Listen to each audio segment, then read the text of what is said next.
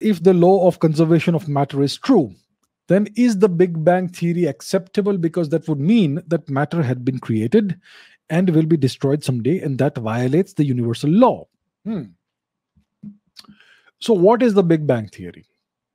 The Big Bang theory says that about 13.8 or so billion years before today, all of the matter and energy that is present in the observable and non observable universe, all of that was concentrated in a small, infinitesimally small point, right?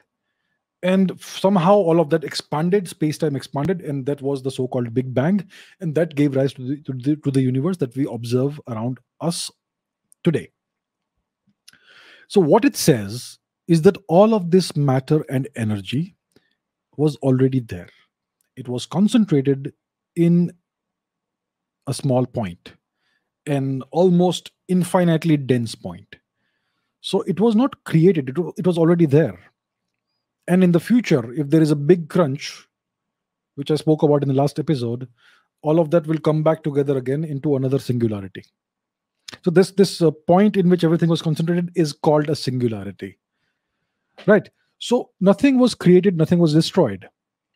All of the energy and matter energy E equal to mc squared, all of the energy that was present in that initial singularity, which was at the birth of the Big Bang, all of that is there today. Nothing has been created, nothing has been destroyed.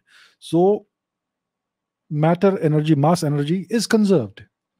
There is no creation or destruction. So that's how it is. Nothing has been created or destroyed, and nothing has been violated.